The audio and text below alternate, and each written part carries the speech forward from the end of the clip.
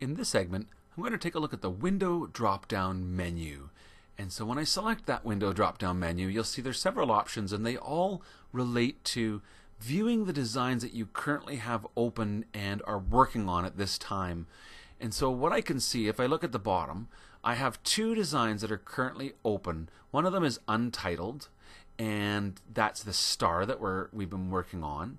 The other design that I have open is this butterfly corner, and this design here, it shows me the full path to where it's been saved in my computer, and I could switch between these two designs by simply clicking on design number 2, and it will then pop over and show me that design in my workspace. So I can switch back and forth between the designs just by clicking on them there.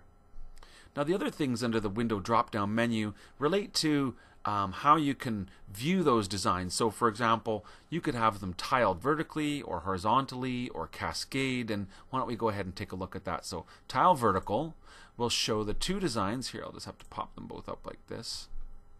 Tool, Windows, vertical, like this. It'll show both designs side by side.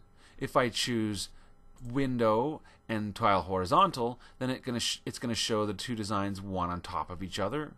And if I choose cascade, it will give us a box for each design, and then you could basically click on the box to see the contents of what's inside. So it's really all just different ways of looking at the designs. If I choose all iconic, basically what it does is puts them all into very small little icons, and then it would be up to me to restore them up to their size like this. So I could have all my designs sort of hidden just small along the bottom, and then basically minimize them and zip them up and down as I needed to. So these are different ways you can look at them.